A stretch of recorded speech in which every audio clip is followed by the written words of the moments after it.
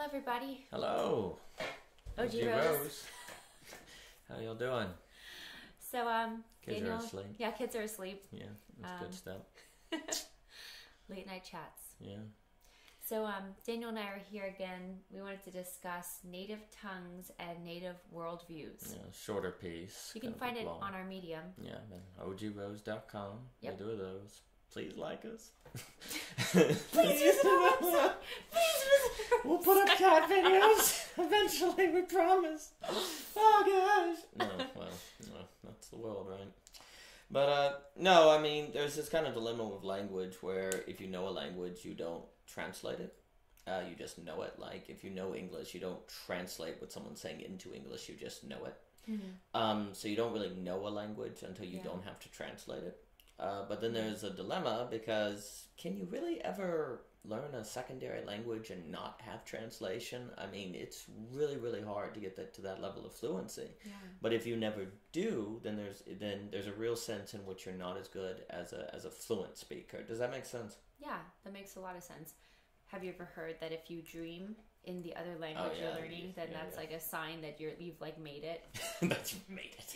You've done the thing. No, there's no doubt. Yeah. Well, I mean, in sign language, they were always like that. The teacher was like, you need to stop translating the signs into English and treat sign language as its own language with its own syntax and structure. But when you're born an English speaker, it's very difficult to do that. Yeah. So the whole idea is that you really know a language when you don't have to translate it. And sure, I mean, you can get to the point where you translate so quickly that you're practically the same as a native speaker. Mm-hmm. But there's this problem where if you also have to translate a language, you can kind of feel uncomfortable with it. You can always feel kind of uncomfortable with the language because you're translating and not feel like you quite fit. Well, yeah, and that's what, makes it difficult to learn a language. Yeah, or, right. When you're trying to, it's like, it can be tiring, tiring. So it's like, oh, I'll just go back to English, Right. You kind of have to force yourself. I mean, that's why living in Spain, where you're just constantly surrounded by Spanish, you can't speak Spanish with your host mom, or, then you're kind of like forced to. Yeah. And when you're forced to, it becomes a little bit a quicker process. But there's still a lot of translating that's going on in your head. Oh, yeah. It's almost like you're doing this double, twice the work. Oh, yeah, absolutely. Yeah, if not more, because there's a lot of, it's a sort of like just inviting yourself to have cognitive dissonance in a way. Sure. But like with language. Oh, yeah. So it's not, it's not concepts and things that are, you're having this encounter with, but just another language. Right. So, right. It's pretty interesting getting into the worldviews, how that what I was going to say, I mean, you just hit that. You said it can be exhausting. That can be sort of tiring. Mm-hmm. Well, the argument of the paper is, in some respects, like the process of learning a language is also the process of like learning a new worldview or encountering new worldviews. Like if you're a conservative and you encounter a liberal, for example, like to try to think why the liberal thinks the way they do, to try to enter into their world, well, then you have to accept their paradigms, and you can always kind of feel off. And likewise, today under pluralism, people feel like the givens of society, like what is true is no longer clear because, if you grew up, say you go back 50 years ago, everyone you knew was a Christian and your neighbors are all Christian. It's just kind of given that Christianity is true. Mm-hmm. But now if the neighbor is a Hindu or the neighbor is an atheist, that creates a kind of instability. Sure. And so you're always in the state of having to re-justify Christianity yourself. So it's like a state of always being in translation. Sure. Like you're having to translate, it's like translating it into rational and justified terms as opposed to given terms. And so you're always in the state of sort of constant translation. Right. So in the same way that it's really hard to ever feel about a secondary language the same way you feel about a native language because you're always in a state of translation. So it becomes really hard to ever feel like you belong or comfortable in belief systems that are constantly destabilized, and you're always kind of constantly having to remind yourself why you believe them and why they're justified. So you're just constantly exhausted. Well, it's interesting. I was thinking while you were speaking about all that, that was very good and very true. I thought about how interesting it is that the words, if you think about like Spanish and English, if you think about the word water and then agua, they're literally the same meaning. Right. But with different words. Right. Very different sounds. Right. Just, I guess I bring this up because it makes me think of some of the other papers where, you know, the best way that you can maybe actually have the empathy and the ability to converse and then it coexist with people who have different belief systems is to remember that there's something actually that is the same about what you both hope for in a sense. And those words sound extremely different and on paper are, you know, if you didn't know, you would not relate them at all. Right. But there's something that's actually at the core the same. Right. So it's like, I don't know, let's just if we take an example, it's a lot of times people have the same objective. Oh yeah. But the how is agua different. Versus water. Yeah, you know? Right.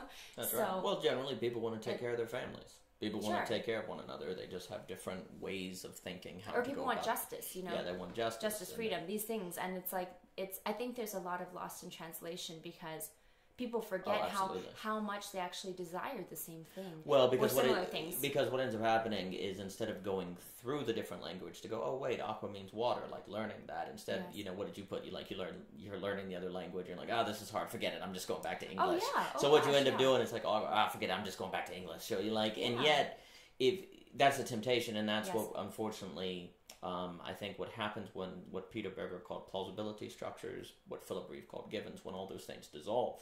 I'm going to start quoting people from Sesame Street.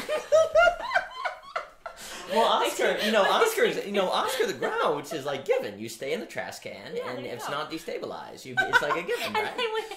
I don't want to see these neighbors, and he just puts his lid back on. No, Oscar the Grouch is perfect because, you know, like we're saying, there can be a fundamentalist backlash in pluralism because it's given, so you just want to go back to the good old days. So you can say, forget it, I'm going back to English. The temptation in pluralism, which is almost like you were talking about living in Spain, it's almost like everyone now is, in a sense, forced to live in Spain because you can't, you know, so everyone's forced to live in a different culture because it's not given. Well, then there's a temptation to be Oscar the Grouch where you just put it in. But the flip side is to also kind of say, well, it's all relative and there's no truth, but, you know, which the problem with that then is there's nothing in common. Aqua and water aren't signifying the same thing if there's no truth and it's all relative, so you're not going to push through the difference to find the commonality. Yes. So the problem you can have a kind of isolationist Oscar the Grouch backlash, or you can have a sort of relativizing where you think that's going to, if we say we're all different and truth is relative, we'll all come together and be unique because, you know, we won't fight because there's no meta-narratives. Big Bird or something. You know, you know, we won't fight because there's no meta-narratives to fight over. Well, but at the same time, there's no commonality to push through the difference to rest upon. Right. So it has a nihilistic impact in its hope of increasing tolerance. But you were saying with the Peter, you were bringing those gentlemen up. Feel agree because they were talking about givens and plausibility structures. As those things dissolve, there can be authoritarian backlash against those things, an isolationist background and fundamental.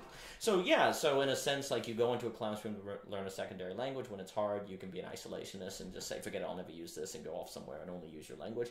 Or you can say, languages are different, so, you know, words must not mean anything because everyone just has different words, and, you know, they use whatever is useful, but the words may not ultimately signify something. Well, then there's no possibility of translation because there's no commonality to bring people together. Right. Well, and I mean, the thought is too, I'm still kind of hung up on this at Peter Reeve instead of Philip Reeve. No. Shame on you. Oh, did I? Oh, no, wow. I did. No. That's okay. -5 points on our midnight chat quiz. No. You didn't say David Reeve. It's a P name. But, you know, with that, though, with the agua and water, it's, you know, I think that, like you're saying, there's risks with being like, well, you know, they're different words, but it's the same meaning, so we kind of all mean the same.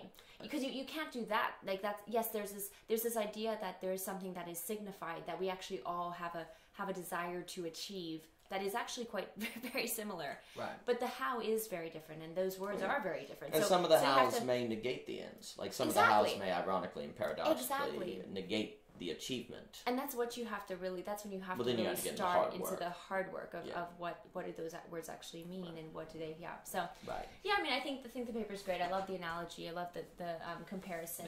The native world. Yeah. Yeah, so, well, you can find, like you said, you can find it on Medium. You can find it on Native Tongues and Native Worldviews.